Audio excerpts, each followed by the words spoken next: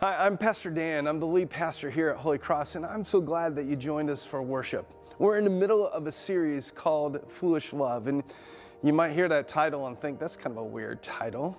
But honestly, it's perfect this year for Lent. Lent begins with Ash Wednesday on Valentine's Day, and it ends actually with Easter the day before, April Fool's Day. And so that's what we're talking about, the fact that our God gives us over-the-top, lavish, in the eyes of the world, a foolish love to you and to me. In fact, in 1 Corinthians, we see that, that Paul writes that the message of the cross is foolishness for those who don't believe. They think it's ridiculous. But for us who believe, it's everything. It has the power to save us and to change us. Well, again, thank you for joining us. And, you know, we'd love if you'd reach out to us and let us know how we can be praying for you, how we can come alongside of you, how we can encourage you as you do this thing called life. And thanks for worshiping with us. Oh God, peel back the layers of my heart. I want communion, I want fellowship, I want to be with you where you are. I want to be with you, I want to be with you, I want to be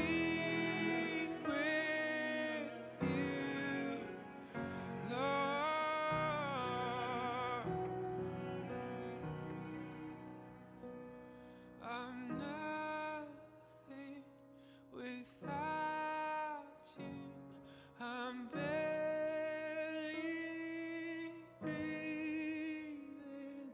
Your heart is my refuge, oh Lord. I'm nothing without you. I'm barely breathing. Your heart is my refuge. Well, good evening. I want to welcome you tonight. It's kind of a special night. We have some of our young people being confirmed and taking their first communion this evening. So they're here in front, so their families are here. So welcome to all of you this evening. It's kind of a cool night in the life of Jesus and the church. On this night, Jesus said he showed his disciples the full extent of his love.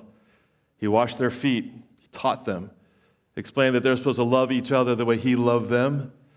And they opened this Passover meal and celebrated the history of their heritage as the people of God and how he rescued them from slavery in Egypt and said, this story is really about me. Let me explain that. Pastor Dan's going to talk about that this evening. And as we worship, we follow Jesus then to this night and join the disciples in this upper room and say, Holy Spirit, speak to me again tonight. Let me not only understand the story, but see where that story connects with me in my life. We begin with the opening hymn.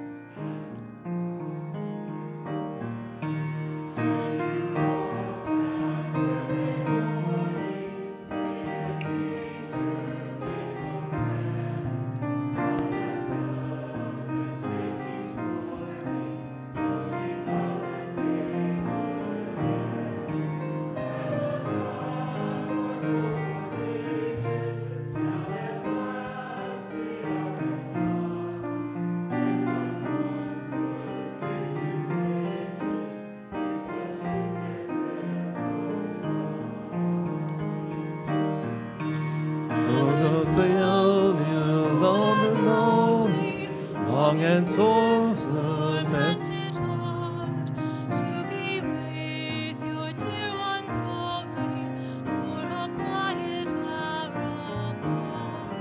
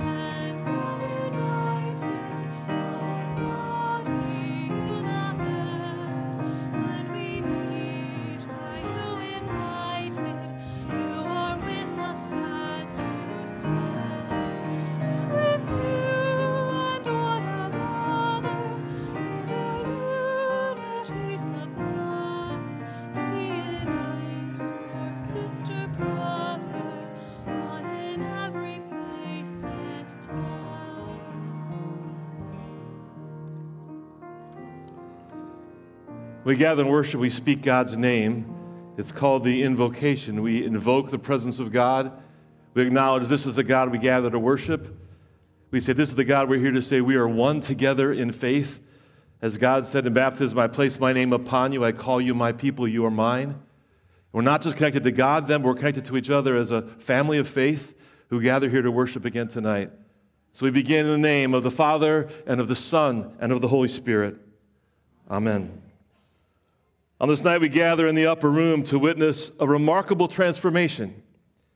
We see tired, dirty feet washed, clean, and refreshed. We see ordinary bread and wine be used by Christ for something profound.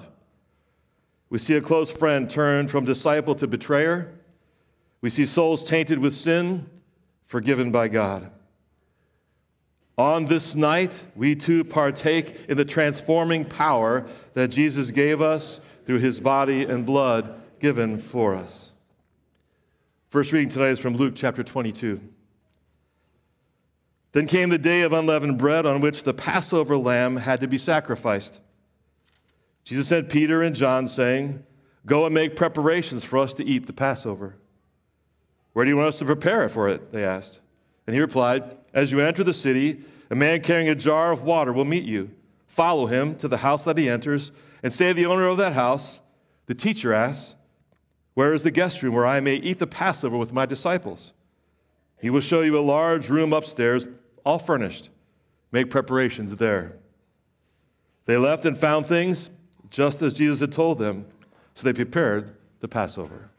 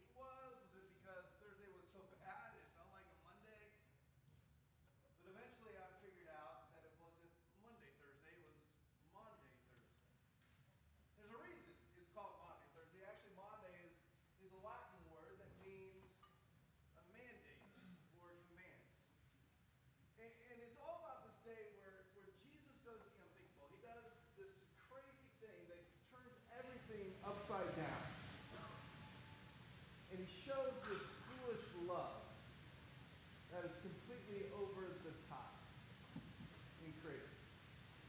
Listen to these words in John 13. This is how this Monday, Thursday ends. John 13, verse 34. A new command I give you. Love one another. As I have loved you, so much love one another. By this, everyone will know that you are my disciple if you love one another. Like how I did that? Yeah. So the new command is to love one another. A command that was set up by this evening that was filled with all kinds of teachable moments, all kinds of experiences that the disciples got to witness. In fact, here's how it begins in the book of John. John 13, verse 1. It was just before the Passover festival, and Jesus knew that the hour had come for him to leave this world and to go to the Father. And having loved his own who were in the world, he loved them to the end.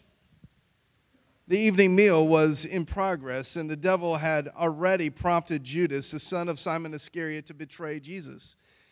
And Jesus knew that the Father had put all these things under his power, and that he had come from God and was returning to God. And so he got up from the meal, he took off his outer clothing, and he wrapped a towel around his waist.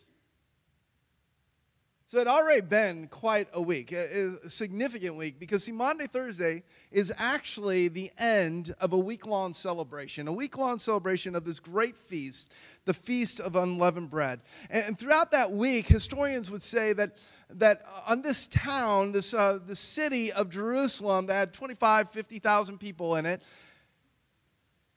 maybe as many as 2 million people came to celebrate this meal. They get that number because, well, Josephus, he writes in history about how there was 250 Passover lambs that were slain each year for the Passover. And a lamb would probably take care of 10 or so people. And so Jesus and his disciples, they were gathered to celebrate this meal together. And it was a meal that tonight we're going to get to see Jesus redefines. He reframes for us. But before he does that, he does something incredible to, well, some people would think is ridiculous or foolish. He, this rabbi, this teacher, the leader, he takes off his outer clothing, and he puts a towel around his waist, and he does something that would never make sense to the people who were there. Look at verse 5. After that, he poured water into a basin, and he began to wash the disciples' feet, drying them with a towel that was wrapped around him. I have to be honest, I'm not much of a foot guy. Anybody here like feet? I'd rather not see them. All right? And maybe it's because I don't have very good-looking feet. In fact, I've actually had a doctor who said to me after looking at these wonderful feet, he said, "You will never become a foot model." You might think that's rude. I thought, hey, maybe that's a compliment. Maybe I got a chance with the rest of me, right? And compared to my feet, I look like, Captain America here, all right? But I will never wear open-toed sandals. My wife has told me that. In Jesus' day, foot washing was a thing.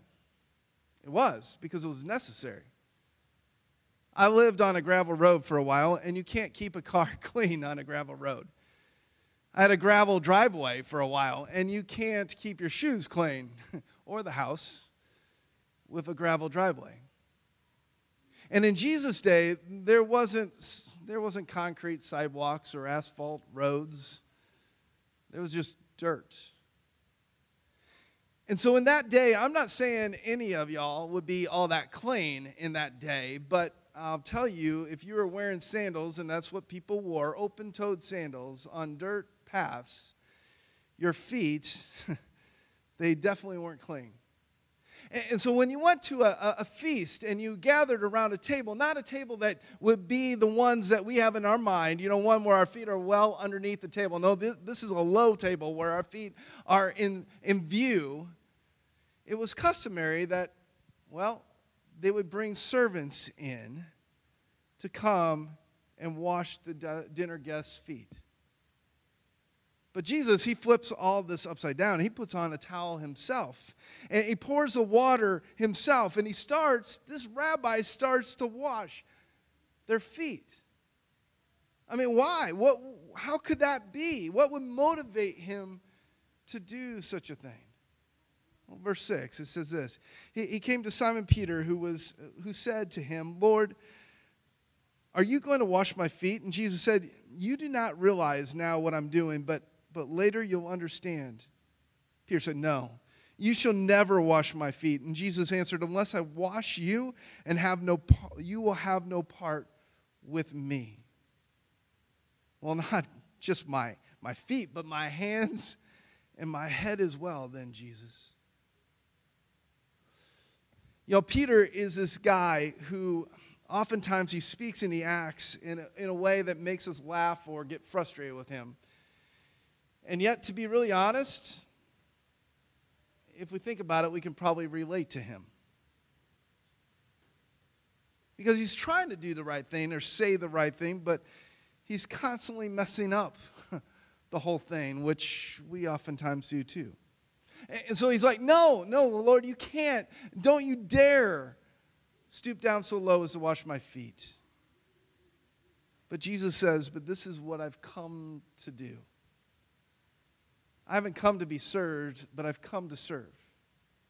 I haven't come to be elevated as a king like you think, but I've come to take on a mission that you haven't even seen coming. And it'll make sense soon, but I've come to sacrifice everything for you. And for those of you who follow me, I call you to service and sacrifice too. Verse 12. When he had finished washing their feet, he put on his clothes and he returned to his place. Jesus asked, "Do you understand what I have done? You call me teacher and Lord, and rightly so, for that is what I am. Now that I, your Lord and teacher, have washed your feet, you also shall wash one another's feet. I have set you an example that you should do as I have done for you. Very truly, I tell you, no servant is greater than his master, nor is a messenger greater than the one who sent him. Now that you know these things, you will be blessed if you do them."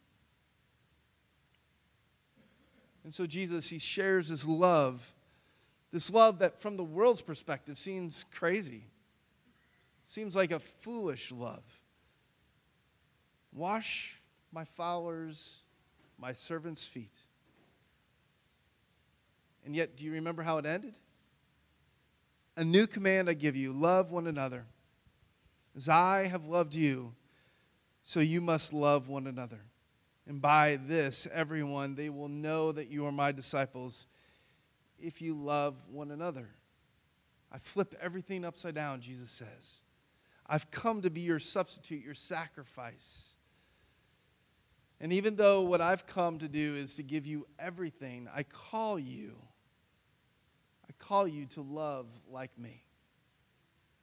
And it leads us then to serve like Jesus, to love like Jesus, to see people's needs around us like Jesus, to make a difference in the world around us like Jesus, so that we can point people to our Savior, Jesus.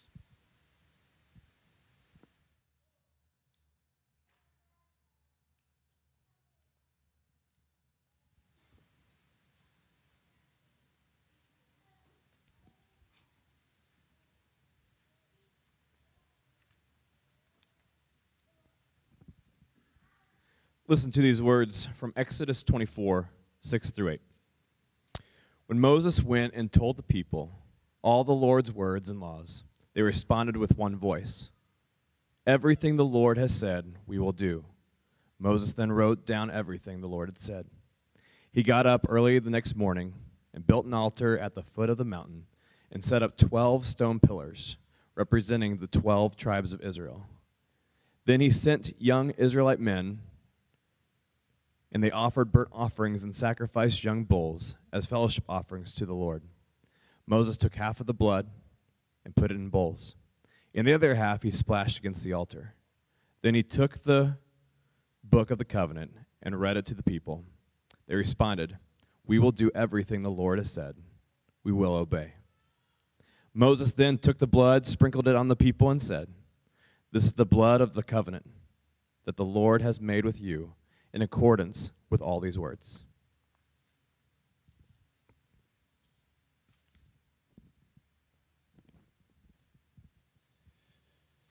So this past New Year's, I got to tell you, our family were kind of party poopers. Anybody here stay up till midnight on New Year's Eve? We didn't.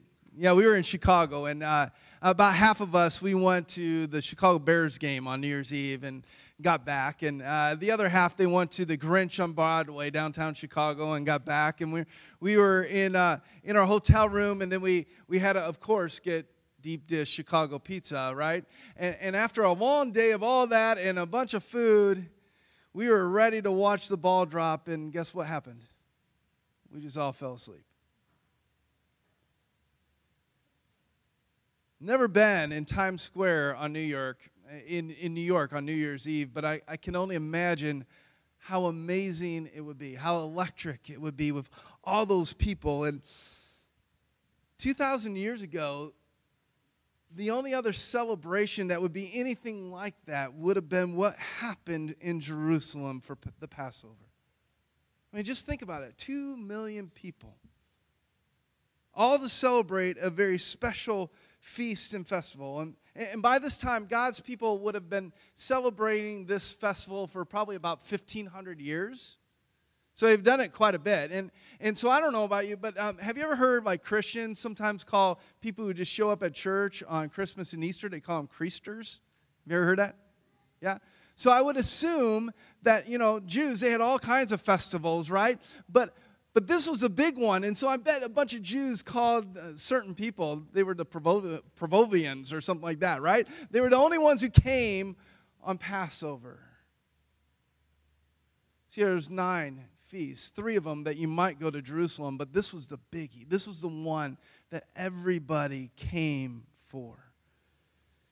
And so Jesus and the disciples, they came also to come celebrate this meal, this celebration, this Passover. And yet they came despite the danger. In fact, honestly, you might say they came because of the danger. Because Jesus, he knew exactly what he was doing. He was putting all the pieces together. He was putting it all together to carry out his plan. Now, disciples, they may not have known at the time, but they were about to. So Jesus, he starts this meal, and I don't know if you've ever celebrated a Seder meal, but there's a certain specific flow and order to a Seder meal, and it's all to remind us of God's great mercy and his grace that he gave to the Jews as he spared them from the 10th plague of the angel of death, when God rescued them and freed them from their slavery in Egypt. And the Jews, they were to celebrate this meal every single year as they did that very first Passover. And they were to celebrate by sacrificing an unblemished lamb and putting the blood of the sacrifice on the doorposts and eating the meat in haste. And yet now Jesus redefines this meal. It's still pointing to a God of grace and mercy who rescues from death and frees from slavery, but in a whole nother level. Because now it's about a God who saves us from the wages of sin, which is death, and frees us from a slavery that we find ourselves in to sin. And all because of a Lamb of God who comes to take away the sin of the world. All because of Jesus coming to be that ultimate sacrifice, once and for all, slain for us. So if we jump to the Matthew account, Matthew 26 of this evening, Jesus starts to help us to make the connection of how he's redefined and reframed this meal. Verse 26. While we were eating, Jesus took bread, and when he had given thanks, he broke it, and he gave it to his disciples, saying, "Take and eat. This is my body." And then he took the cup. And when he had given thanks, he gave it to them, saying, "Drink of it from it, all of you.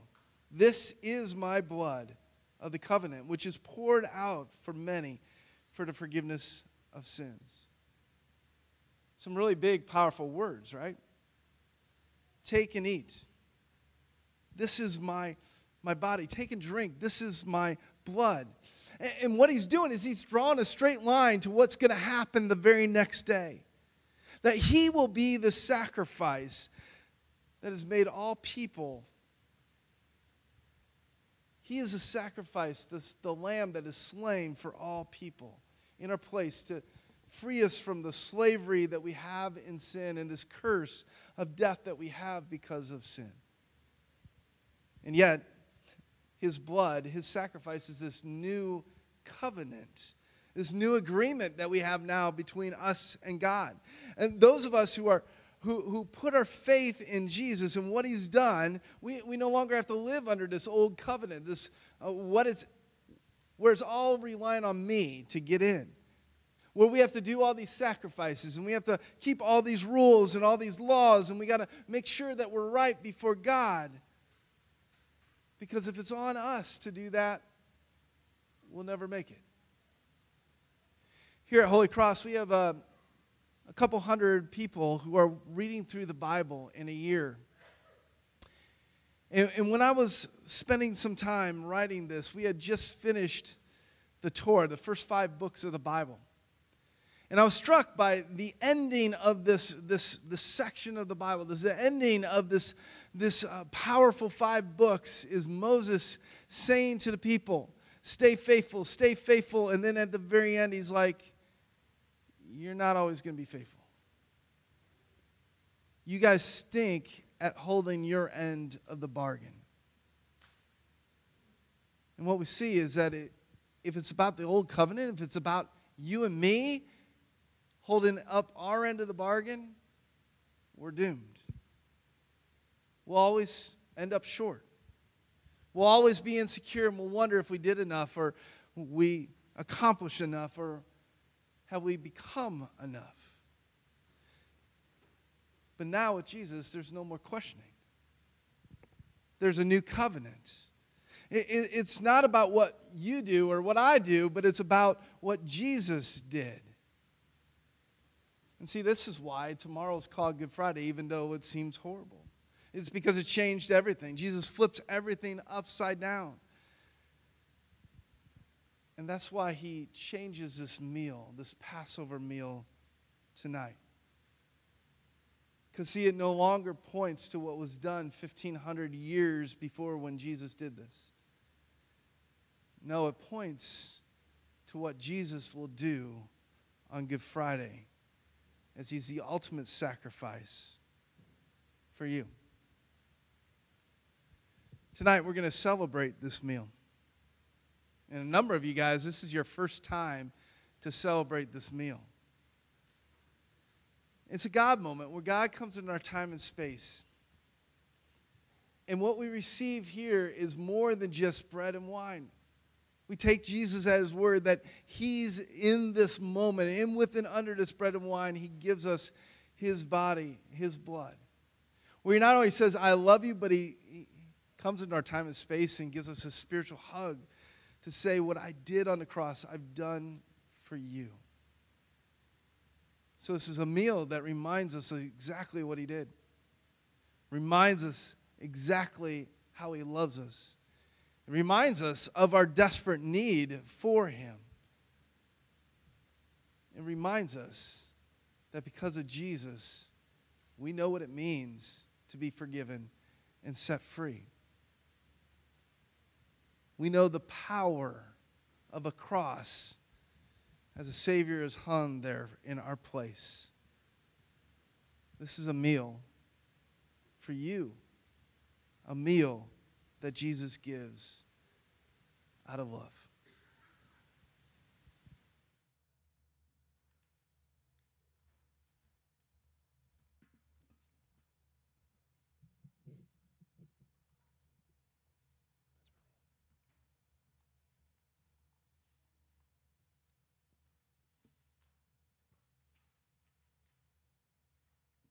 I invite you to stand as we continue our time in worship. This is a responsive from Psalm 23. It's a familiar psalm, but it's one that, looking at from a different perspective, especially on evenings like this and services like this, is powerful. The Lord is my shepherd. I lack no thing. Jesus, good shepherd, in your passion, you became the sacrificial lamb. Even though I walk through the valley of the shadow of death, I will fear no evil, for you are with me.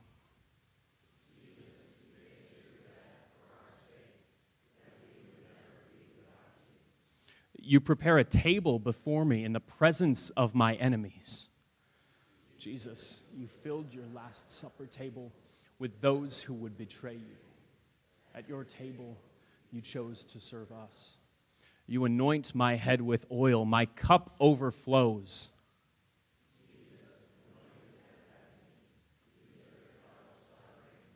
Give us now the cup of blessing. Surely goodness and mercy shall follow me all the days of my life, and I shall dwell in the house of the Lord forever. Amen.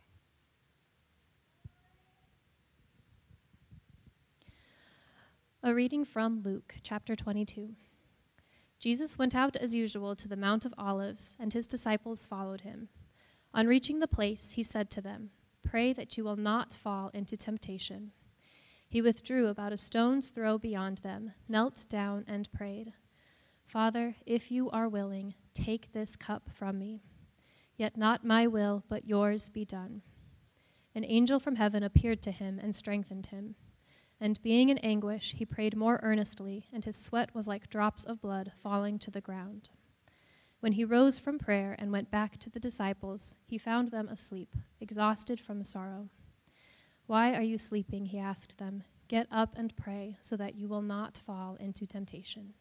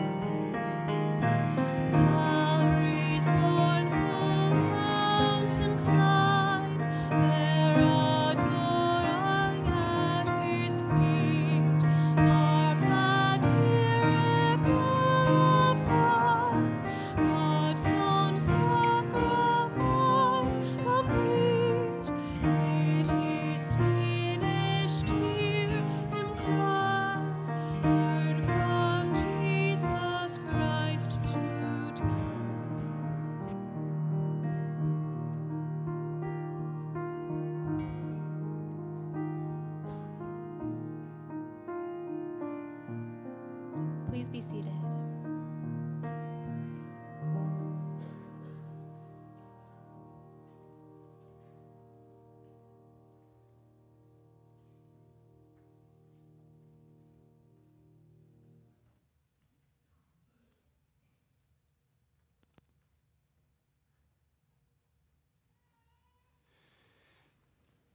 You know, from time to time, something good happens out of something bad.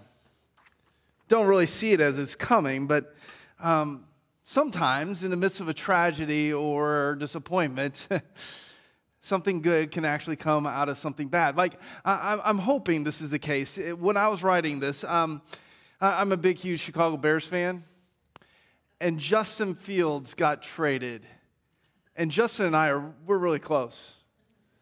Well, actually, my son bought me a Justin Fields jersey, so I'm kind of upset about that. And I was there on New Year's Eve for his last game in Soldier Field, and I was shouting with everybody else, we want Justin. But anyway, hoping someday I can get up here and say, something good came out of something bad.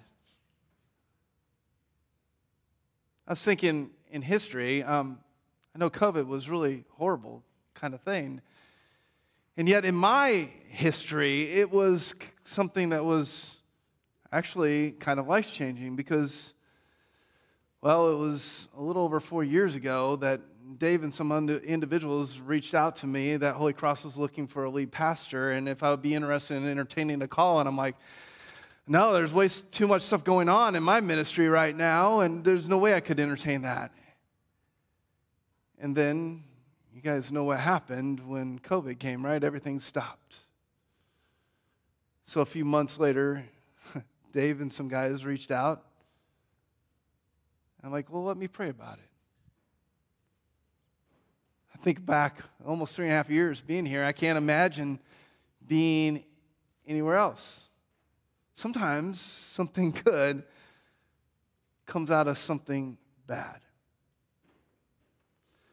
If you've been with us on this journey for a while, you know that our theme verse is a pretty powerful verse. It's out of 1 Corinthians chapter 1, where it says, the message of the cross is foolishness to those who are perishing, but to those of us who are being saved, it's the power of God. Something good can come out of something bad, something horrible. Because the idea of the cross being something good is just crazy. It's ridiculous. It doesn't make sense. But sometimes something good comes out of something bad. So after a very full day of celebrating, the disciples, they had no idea what they were in for. It was getting late. They were tired. They were exhausted. And here's what happened. Verse 36 of Matthew 26. When Jesus went with his disciples to a place called Gethsemane, he said to them, sit here while I go over there and pray. And so he took Peter and the two sons of Zebedee along with him, and he began to be sorrowful and troubled. And then he said to them, my soul is overwhelmed with sorrow to the point of death. Stay here and keep watch with me. And going a little further, he fell with his face to the ground and he prayed, my Father, if it's possible, may this cup be taken from me. And yet not as I will, but as you will. You know, Jesus knew what all this meant. He knew what he was going to face. He didn't want to do it. He didn't want to go through with it, right? But he knew that the only way to rescue you and to me, the only way to overcome what was broken between you and God, was to do the unthinkable. The only way to win was actually to lose, which seems kind of crazy, doesn't it?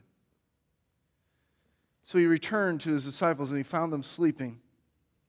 Couldn't you men watch just with me for an hour, he asked. Watch and pray so that you will not fall into temptation. The spirit is willing, but the flesh is weak.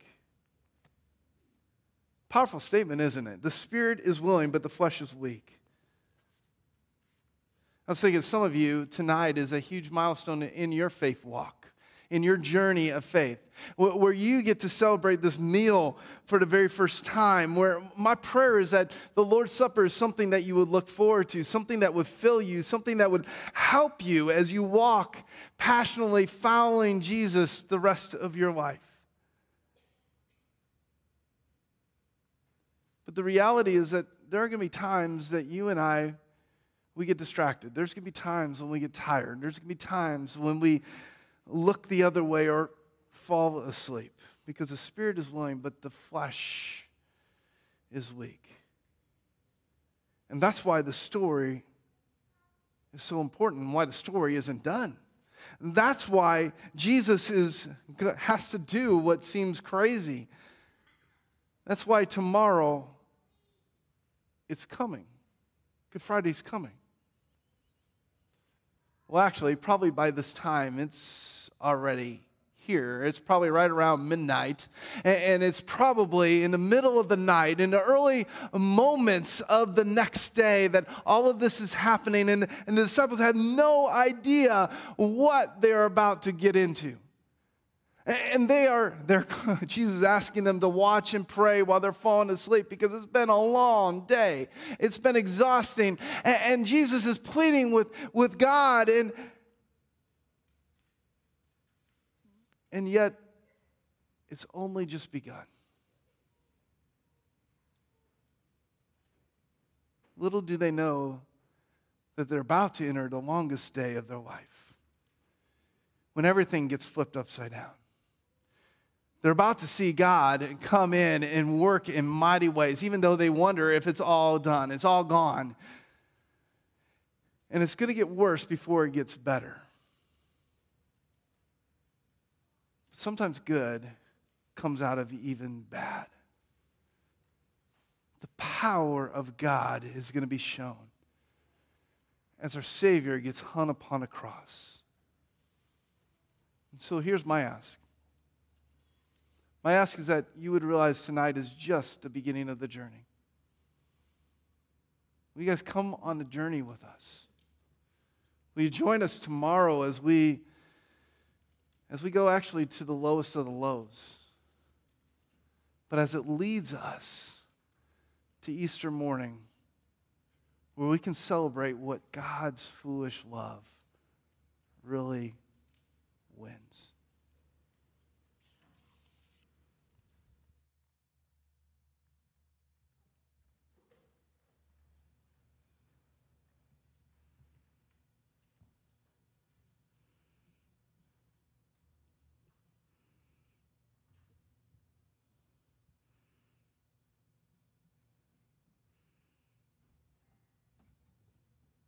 I invite you to stand.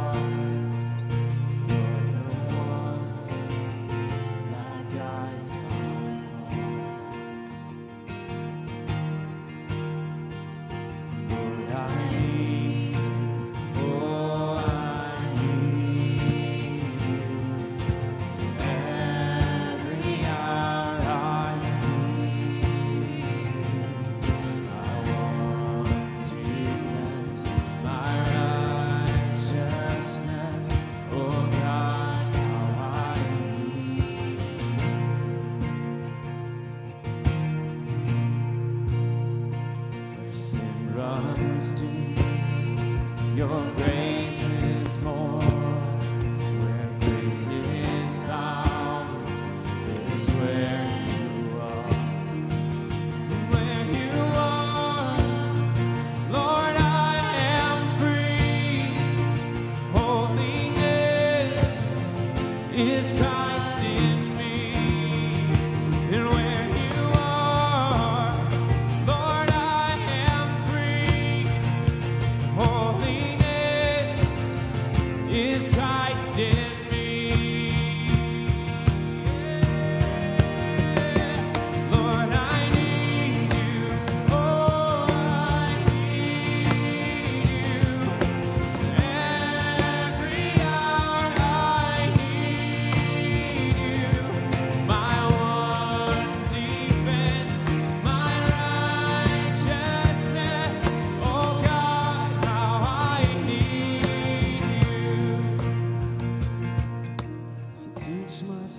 to rise to you. When temptation comes my way, and when I cannot stand, I'll fall on you. Jesus, you're my hope and stay. So teach my song to rise to you. When temptation comes my way, when I cannot stand, I'll fall on you. Jesus, you're my hope and stay. Lord, I need you. Oh, I need you. Every hour I need you. My one defense, my righteousness. Oh God, how I need you. Lord, I need you. Oh, I need you. Every hour I need you. My one defense, my righteousness. Oh God, how I need you. Defense, my righteousness, oh God, How I need you.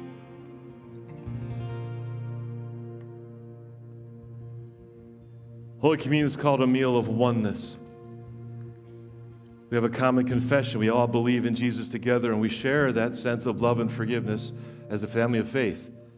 And we do that first by confessing our faith in the words of the Nicene Creed. Will you confess it with me? I believe in one God, the Father Almighty, maker of heaven and earth, and of all things visible and invisible, and in one Lord Jesus Christ, the only begotten Son of God, begotten of his Father before all worlds, God of God, light of light, very God of very God, begotten, not made, being of one substance with the Father, by whom all things were made, who for us men and for our salvation came down from heaven and was incarnate by the Holy Spirit of the Virgin Mary and was made man, and was crucified also for us under Pontius Pilate. He suffered and was buried. And the third day he rose again according to the Scriptures and ascended into heaven and sits at the right hand of the Father. And he will come again with glory to judge both the living and the dead, whose kingdom will have no end. And I believe in the Holy Spirit, the Lord and giver of life, who proceeds from the Father and the Son, who with the Father and the Son together is worshiped and glorified, who spoke by the prophets. And I believe in one holy Christian and apostolic church. I acknowledge one baptism for the remission of sins, and I look for the resurrection of the dead and the life of the world to come. Amen. Whenever you want to approach the presence of God, it's usually appropriate to start off by saying, God, I want to get rid of all the sin in my life and own it and confess it. So as I approach you, I ask you to forgive me. I can come with a clean heart. Tonight, as we celebrate Holy Communion, Jesus says, I'm going to be truly present here in this bread and wine. So as we come forward, I want you to understand this is me here with you. As we enter the presence of Jesus, he says, why don't you, first of all, take a moment.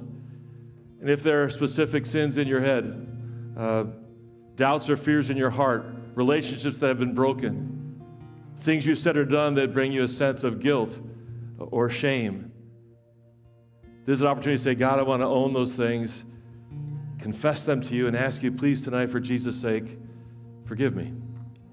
I invite you to take a moment of silence, give you an opportunity then for that time of confession.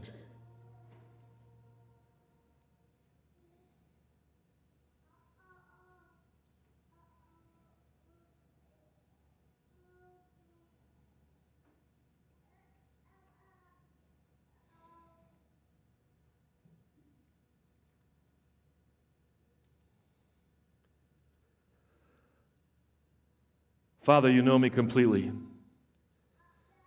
But I speak these things and own them and ask you for Jesus' sake again tonight, forgive me. And pour out your Holy Spirit into my life that I can make any necessary changes to my attitude, to my life, to the habits I'm building in my life. I ask again tonight for Jesus' sake, forgive me. Amen. One of my great privileges in life is to stand before you as your pastor. And as if Jesus himself were standing here, I get to speak these words to you, that as a called and ordained servant of the Word of God, I announce the grace and love and forgiveness of God to you. And instead, by the command of our Lord Jesus Christ and by his authority, I therefore forgive you all your sins in the name of the Father and of the Son and of the Holy Spirit. Amen. As we said, tonight's a special opportunity for some of our young people. At the beginning of communion distribution tonight, they're going to have an opportunity to come forward with their families, and we'll have a moment with each one of them to have a prayer with them and commune then together as a family. And following that, we'll all then join in the normal manner of coming down the center aisle for communion. The Lord be with you. Lift up your hearts. Let us give thanks to the Lord our God. Blessed are you, Lord our God, for you have not remained apart from your people, but in this sacrament your Son comes to us with his body and blood for us to eat and to drink. And gathered in his name, we pray that your Holy Spirit will strengthen our faith so that we will remain faithful in death and receive the crown of everlasting life. To you, Father, Son, and Holy Spirit, be all glory now and forever. Amen.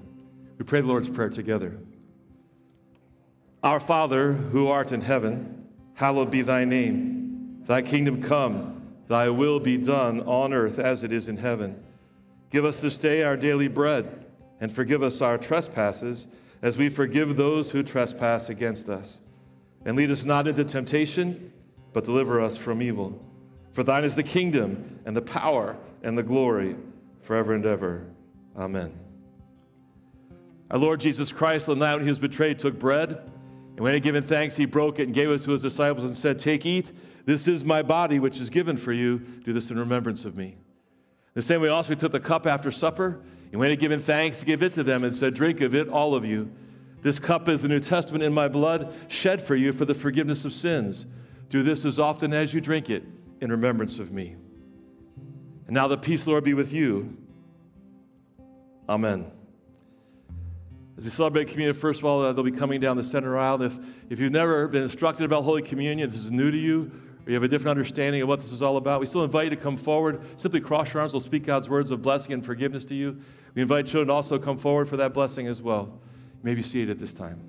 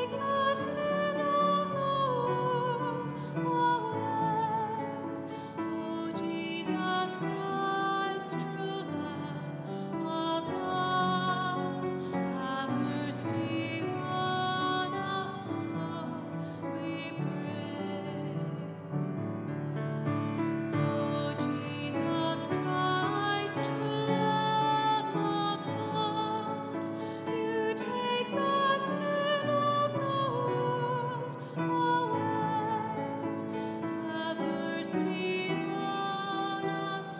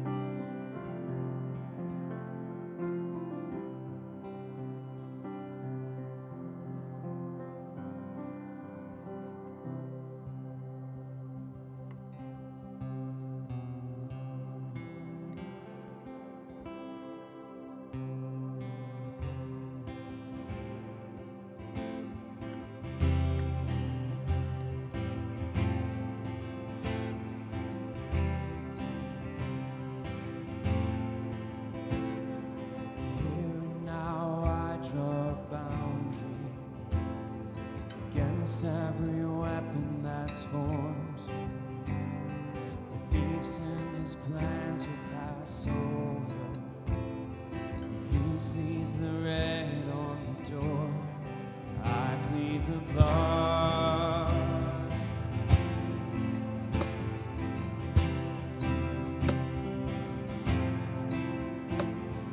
The enemy can't take my family, 'cause this home belongs to the Lord. So I'm not afraid to remind him he has no claim in this war. I plead the blood. I plead the blood of Jesus. I plead the blood. I plead the blood of Jesus. My future is glory to glory. My freedom's been purchased in full. All of the weight of his suffering, the Lamb will receive his reward. I plead the blood. I plead the blood of Jesus. It's more than enough. I plead the blood of Jesus. My shield and my shelter, it's my defense. I claim it over and over again. I plead the blood. I plead the blood of Jesus.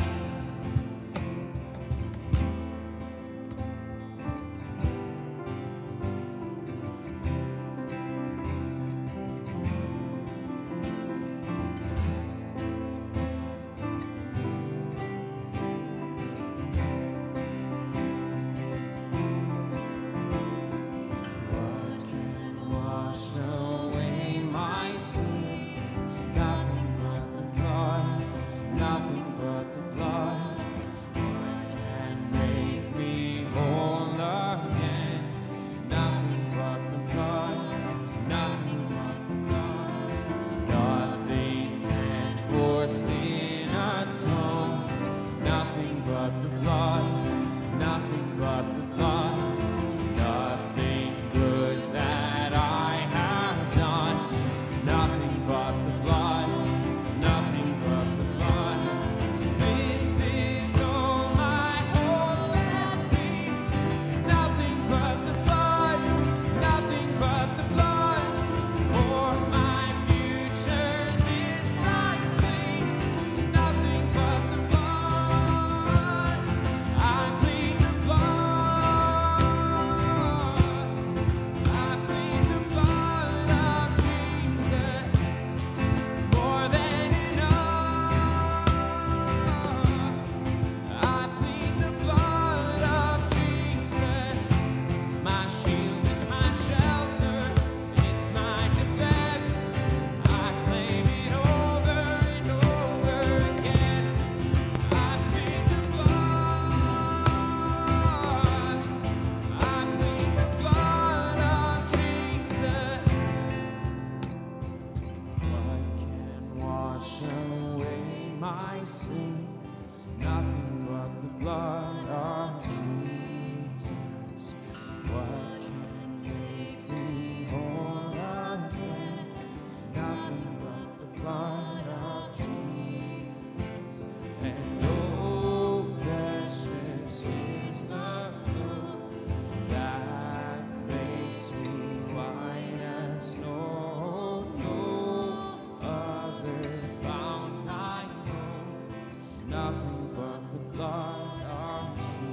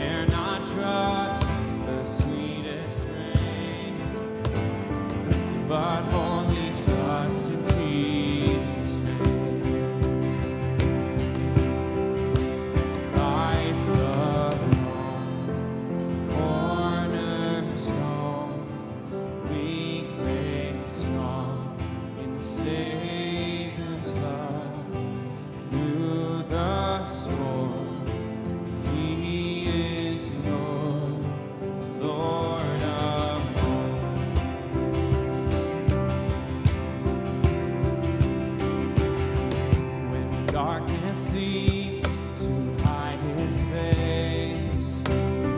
I rest on his unchanging grace. In every high and stormy gale, my anchor holds within the veil. My anchor holds within the veil. Christ alone, cornerstone, weak made strong in the Savior's love. Through the storm, He is Lord, Lord of all. Christ alone, cornerstone, weak made strong in the Savior's love. Through the storm, He is Lord, Lord of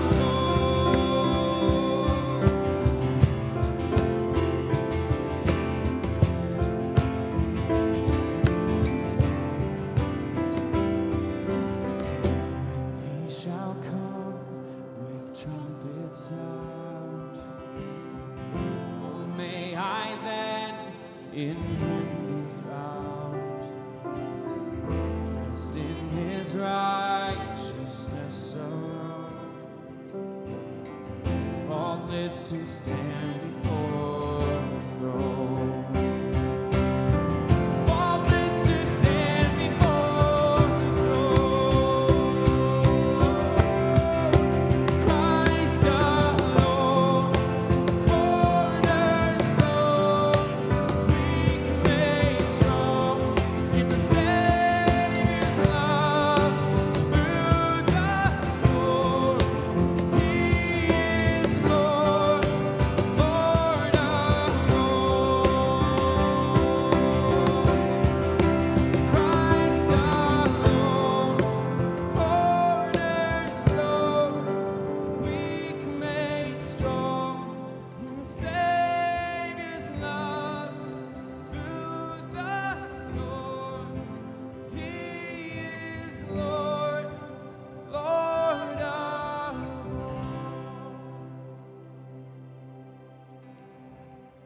And now this true body and blood of your Lord and Savior, Jesus Christ, strengthen and keep you in this true faith to life everlasting. We go tonight in his peace, for our sins are forgiven. We go to take this love and forgiveness with us as we share it with each other and the world around us with peace. Please be seated.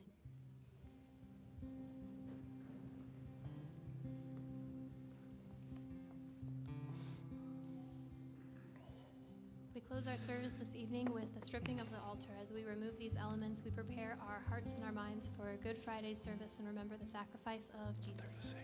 As we do this, we read Psalm 22, the psalm that was spoken by Jesus on the cross as he died for our sins.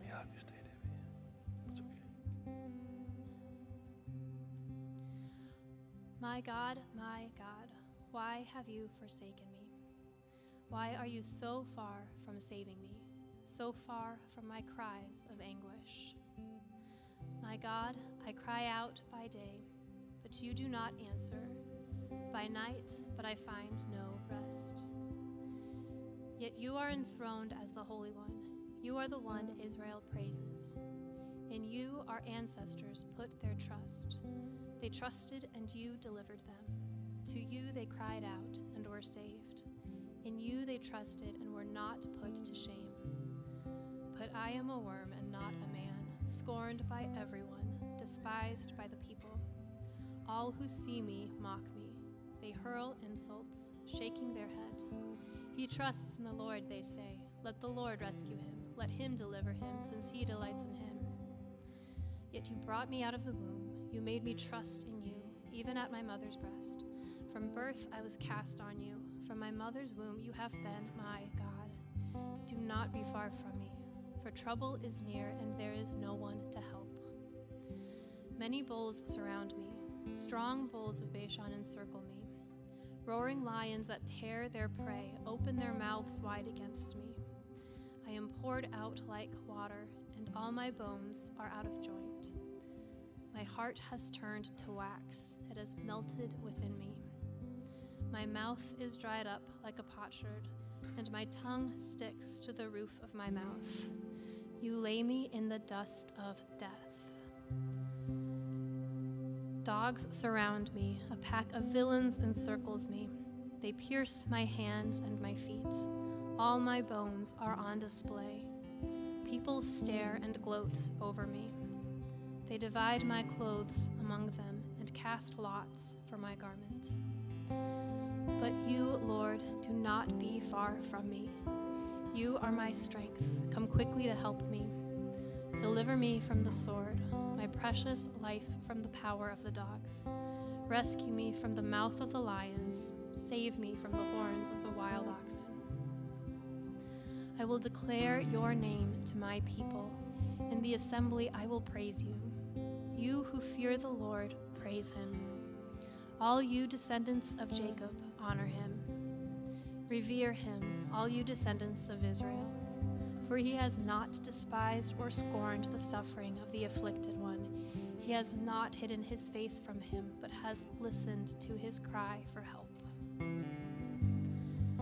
From you comes the theme of my praise in the great assembly. Before those who fear you, I will fulfill my vows. The poor will eat and be satisfied. Those who seek the Lord will praise him. May your hearts live forever. All the ends of the earth will remember and turn to the Lord, and all the families of the nations will bow down before him. For dominion belongs to the Lord, and he rules over the nations. All the rich of the earth will feast and worship. All who go down to the dust will kneel before him, those who cannot keep themselves alive. Posterity will serve him. Future generations will be told about the Lord.